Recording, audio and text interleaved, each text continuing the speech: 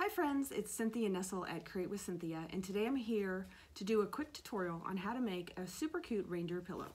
This is what we're going to make, and we're going to make it in a copper color, not this gold color, and we're going to make it to match my upstairs bedroom, where I'm also doing some gilded copper ornaments, and those are going to be on the tree as well. So I'll be doing a blog post, so go over to my website, createwithcynthia.com. You can subscribe to my newsletter. There'll be a link in the bottom of this message so that you can read the post, but it will have all the instructions on how to do this cute reindeer pillow. So let me tell you what you need first. The first thing you need is to go to IKEA or to just pick up a pillow sleeve somewhere. I do sell them on my Maker Studio website, but I got these from IKEA. They're only $4 and the inserts are $6, and so that's like a really inexpensive price. They're super thin, so you want to make sure that when you take it out of the package, the first thing you should do is iron it. And the second thing is you want to put a paper bag in the inside of the pillow. And you want to make sure that your zipper's on the bottom so that you're working this way. So you need the pillow, and then you need some Maker Studio products. You need some chalk art. I have the copper here. It's called metallic copper, and for this pillow that I was showing you just a minute ago, the reindeer pillow, I used the metallic gold chalk art, and I also used the Preaching to the Choir black chalk art. So there's definitely some variations that you can do with the pillow. We have a really pretty brown chalk art that's called molasses that you could use. You could actually gild with the gold. I didn't, I just used the chalk art here. So many options. The other two things that you need is you need stencils. So we have adhesive stencils. I'm using this one that's like a plaid, and then I'm also using the reindeer head. These are older stencils. I've used them probably 5 or 6 times, primarily just with chalk art. Okay, so that's what you need. You need the pillow, you need the chalk art, and you need the stencils. Just those 3 things. And again, on my website, you can purchase these products. If you go to the blog post, I will be really specific about exactly how to purchase them. Okay, so take your pillow sleeve, iron it first. I didn't iron it, mine. The first one I did iron it, okay?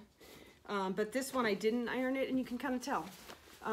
It's not perfect, but it looks fine. And so just for purposes of this project, I am going to go ahead and show you how that you could fix this, some of the white part that should have been in the copper over here and down here. I mean, I think it's going to be super cute when you get the reindeer on there, and you're kind of not going to notice this, but you can fix it. Okay, so I chalk arted this morning.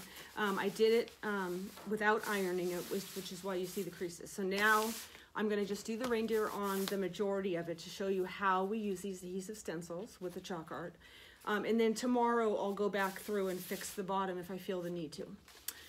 Okay, so my zipper's at the bottom, and I'm just going to take my reindeer stencil and I'm going to center it into the middle of the pillow. I'm doing kind of the top upper part of the pillow. And then you want to take your black chalk art, which is right here. And usually I use a scraper like this. You could also use your finger if you wanted. I'm going to use the scraper. The chalk art is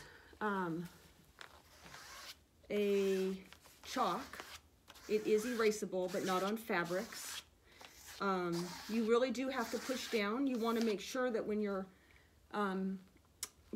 are doing your stencil, that the chalk is penetrating through the mesh. And if you don't give it a tiny bit of pressure, it's not going to penetrate. Now, I've used this stencil a lot, and I'm not sure, I think you can see the ear here ripped on me. So I'm going to kind of be careful how I fix that. What's great about these stencils is you could cut them. So, you know, if you had the same situation where one ripped on you, you could always cut that part off, or just work around it by putting some on there and some chalk art on there. Okay, so I'm going to show you what it looks like. and I just took my little scraper and I scraped it all down on it, and then at the end I grabbed the excess off and put it back in the jar. And then it's important that you close the jar right away. You don't want too much air to get to the chalk art because it will dry it out. Okay, and so now is the time when I can just pull this off. You can always peek first, and if you see that there's not enough chalk art on the pillow, you could always go back down and scrape some more chalk art on there, but mine is looking pretty sweet. So cute. So what I like to do is I like to take these adhesive stencils and I like to keep a bucket of water right next to me, and then what I do is I just throw them in the water, because you do want to get it wet pretty soon so that it won't stick to the adhesive stencil. But I forgot my bucket of water, so this time I'm not going to have that. So here is what we have. Oh my god, I think it came out really cute. I can't wait to put it in my room. I also had the idea of putting maybe a red nose, a soft little piece of red cottony nose, or I was actually thinking about taking a little bell and gilding the bell in the copper color and then sewing it on there, on the nose there. But I'll definitely show you some pictures so you can take a look and see what that looks like. So I hope you enjoyed the tutorial. I think my finished product looks super pretty. We have tons of adhesive stencils in many different shapes and sizes. This is another one that you could do with the reindeer in the center if you wanted. So pop on over to my website, createwithcynthia.com, take a look around. I have furniture restorations. I write a blog post every day or so, and you can also purchase all the products that I use here. If you're watching YouTube, off of YouTube, thank you so much for watching. Please do a like for me. If you want to leave a comment below, that'd be great too. And if you hit your notifications button, then you'll be reminded when my videos are coming on. Okay? So thanks so much, everyone. Have a great day.